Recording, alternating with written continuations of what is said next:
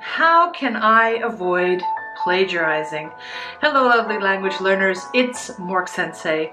In my last video, check the link in the description box or up here somewhere, I talked about the reasons why plagiarism is wrong. In this video, we're going to review some examples of plagiarism and then go into how you can avoid plagiarism as an academic writer. Let's get started. In academic writing, there are many reasons why you'll need to get information from other sources. You don't know everything after all. Nobody does. You'll want to prove what you have learned to your teacher, perhaps. You'll want to share an idea you didn't know about before you started your research. Maybe you'll want to make your argument stronger by giving support in the form of information from an expert in the field. You'll need to use other people's ideas. But how can you do this properly? As you hopefully already know, plagiarism is basically taking someone else's work and pretending it's your own. And there are many different ways this can happen. Let's look at a few broad examples.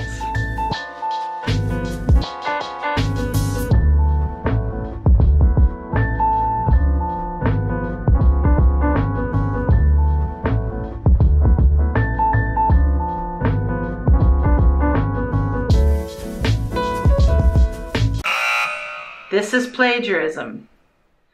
Keiko didn't reference where she found the information, and the reader will think it is her own idea.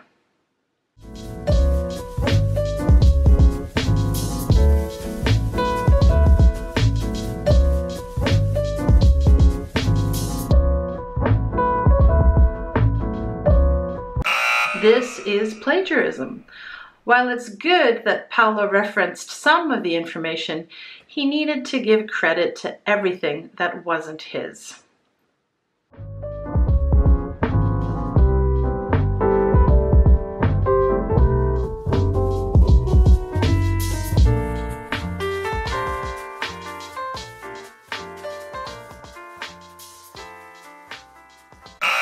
Yes, this is plagiarism too.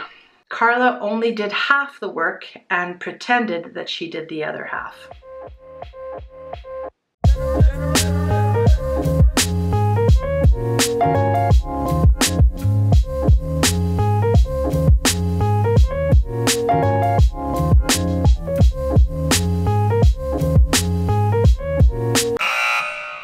This is plagiarism. Mohammed's teacher in this case is the creator of the materials.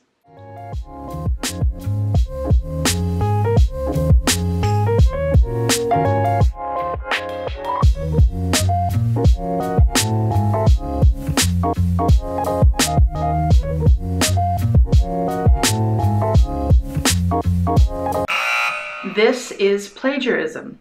Regardless of the format Kartik's work is in, a paper, a presentation, a video, etc., he has to share where he found the information, even if he paraphrased or wrote in his own words.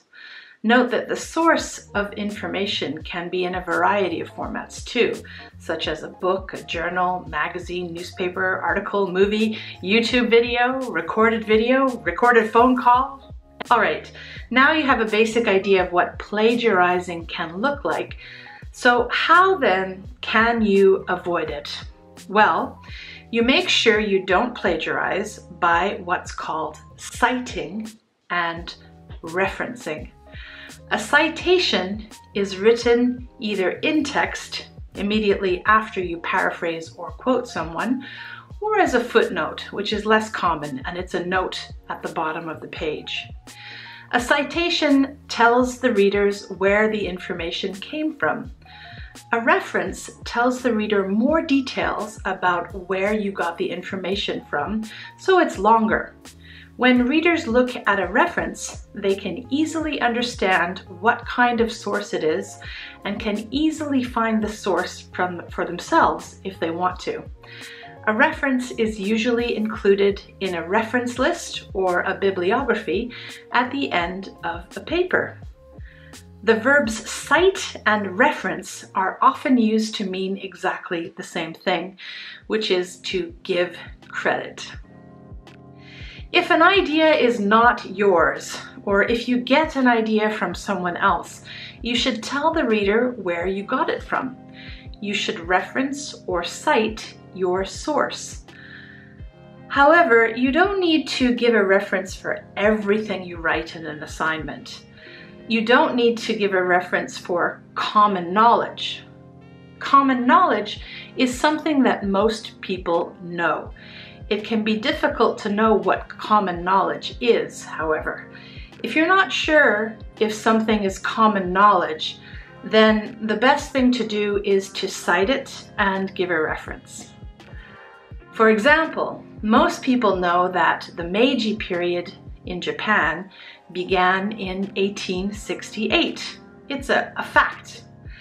Therefore, if you're writing about the Meiji period, you don't need to give a reference for that information. However, most people don't know that the tax system changed during the Meiji period. People started paying taxes in money and not in rice. So you wrote about this change in your assignment, then you would need to give a citation and reference for that information. Now, there are many different documentation systems for citations and references. What system you use depends on the academic field or what your teacher tells you to use. For example, there is the MLA style, Modern Language Association, used in literature, the APA style, American Psychology Association, used in fields such as education and psychology.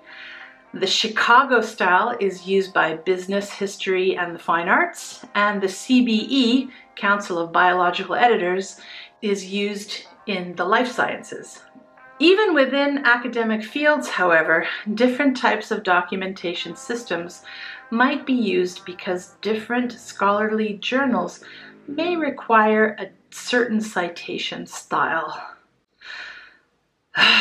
It's not easy being a student or researcher. When you find information somewhere that you want to use in your paper, you can use it in 3 different ways. If the information is a famous saying, is something phrased very nicely, or is something that is difficult to say a different way, you might want to quote it. To quote something, you use the exact same words in the same order as the original, but you put quotation marks around it. You can quote a paragraph, a sentence, or perhaps only a phrase. Quotations should not be used too often in your paper, however. If you quote too much, your work will not demonstrate that you understand the content of what you're quoting. Instead, most of the time you should paraphrase. Paraphrasing is rewriting someone else's ideas in your own words. You can only do this well if you truly understand what the source is saying. Paraphrasing is also useful if you want to simplify a complicated idea. Rewriting will make it easier to understand. There are no strict rules, but when you paraphrase, you generally use about the same amount of writing as the original text, although you might need to make it longer. Paraphrasing can be difficult, even for native speakers. When you paraphrase in academic writing, just changing a few words here and there is not enough. You really have to rewrite the text so that it looks completely different. The meaning, however, must be the same. Be very careful not to change or add ideas or change the tone or nuance of the writing. Finally, you can summarize information. Summarizing means paraphrasing only the main ideas from a long original text. Remember, whether you quote, paraphrase, or summarize, you must give a citation and a reference. If you want some practice identifying plagiarism, I recommend you check out this website. I'll put a link to it in the description box below.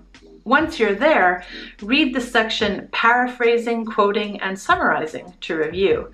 Then try the exercises 1 to 8. Each exercise has the original work on the left and the student work on the right. There's a multiple choice question at the bottom of each exercise. One choice is not plagiarized, and the other 3 choices are plagiarized, each with a different reason. Choose which you think is correct, and then check your answer. The website will give you good explanations. Okay, lovely language learners, that is it for today. You won't know everything about citing and referencing after this video. The only way you'll become good at it is by practicing. Once you know what documentation system you need to use for your paper, you'll definitely need to access that style guide too.